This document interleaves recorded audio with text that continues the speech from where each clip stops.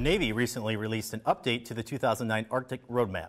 The updated plan outlines the Navy's strategy for operating in the Arctic Ocean during the next 15 years. The plan seeks to increase the number of personnel trained in the Arctic operations, as well as strengthen the Navy Coast Guard partnership. Another major point of the plan pushes for more joint military drills with fellow Arctic nations such as Canada, Norway, and Russia.